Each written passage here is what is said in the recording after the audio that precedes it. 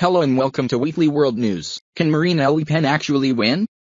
No sooner had Marine Le Pen taken to the stage to greet her adoring supporters than the rest of the French political system was already moving against her. As Le Pen spoke of it being the time to free French people from arrogant elites, those who she had spent her entire campaign scolding were pledging their support to her presidential rival Emmanuel Macron. If their voters heed the calls to unite behind Macron, this will be his election to lose when he and Le Pen go head-to-head on May 7th.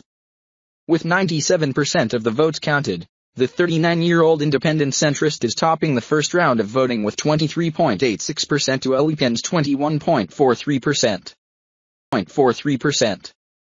As supporters of his In Marche movement, Francois Fillon and Socialist Benoit Hamon urged their own followers to back Macron.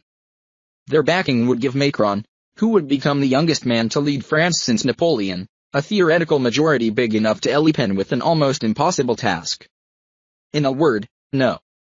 French election polls have proved reliable in the past and they were accurate again this time around, with Macron and Le Pen qualifying for the second round as predicted. And 3 polls have given Macron a 20-point lead over Le Pen going into the runoff. While many newcomers to French politics may be surprised at the presence of a far-right candidate in the final 2, most seasoned observers were expecting such a scenario. It is not the first time a far-right candidate has progressed to the runoffs. In 2002, Le Pen's father and founder of the National Front, Jean-Marie Le Pen, made it through to the second round before losing to Jacques Chirac. The real shock is that this election has seen Macron's ascent to the top without the backing of a traditional party of his own. The Republicans and their candidate Francois Fillon were hampered by a number of scandals which led to calls for him to stand down.